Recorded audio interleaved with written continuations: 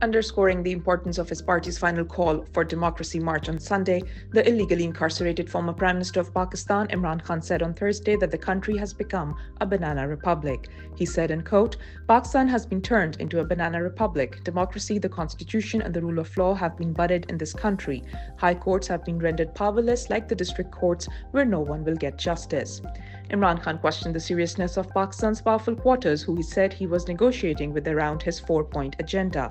He said, and quote, "I received a message suggesting that if the protest is postponed by 10 days, negotiations can begin. Among our demands, the release of innocent political prisoners is an immediate actionable demand. However, leaders detained in Lahore have been imprisoned for a year and a half under false charges.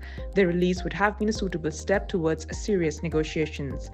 Imran Khan was ordered released on bail by the Islamabad High Court on Wednesday, only for Pakistan's military regime to implicate him in another frivolous case to prolong his incarceration. Mr. Khan has been held now for 474 days by the military regime in Pakistan. Former Prime Minister of Pakistan, Imran Khan, an ardent supporter of peace, has raised serious concerns about the growing threat of terrorism in the country while condemning the military government in the country for its failed policies. Speaking to reporters inside a makeshift courtroom inside Adiala jail where he's being held, Imran Khan said, and quote, "Mere military operations are not the solution to any problem. It is necessary to have political engagement along with that. Pakistan Tehreek-e-Insaf is the only national political party that is capable of dealing politically with the problem of terrorism in the country. Only political forces with a public mandate can keep the country together," unquote.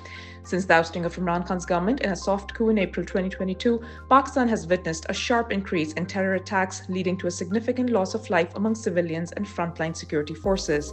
This surge in violence has reached record levels, further destabilizing the country. In the last 2 days, over 60 civilians and soldiers were killed in separate attacks. Pakistan's police are targeting supporters of Imran Khan in raids across the country before Sunday's Democracy March. In the Punjab province, police are conducting night raids and vandalizing the homes of Pakistan Tehreek-e-Insaf members of the parliament as well as local office bearers. During a police raid in Narawal, a PTI worker, Yasir Malhi, was killed by the police as he attempted to evade abduction. Yasir Malhi's son said in an interview that his father was pelted with a brick by police, which resulted in his death. Scores have been killed extrajudicially by the security forces of Pakistan over the last 2 years in similar raids and crackdowns on protests. Despite the reign of terror, Mr. Khan's party and supporters have vowed to reach Islamabad for the final call Democracy March on Sunday. The International Criminal Court on Thursday issued arrest warrants for Israeli Prime Minister Benjamin Netanyahu and former Defense Minister Yoav Gallant, as well as Hamas military chief Mohammed Daif.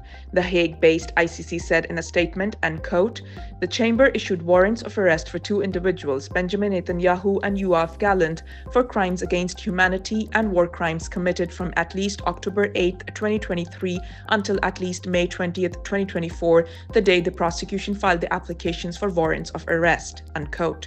The arrest warrants had been classified as secret to protect witnesses and to safeguard the conduct of the investigations, the court said. The Israeli genocide in Gaza has led to 44,056 Palestinians killed, mostly women and children.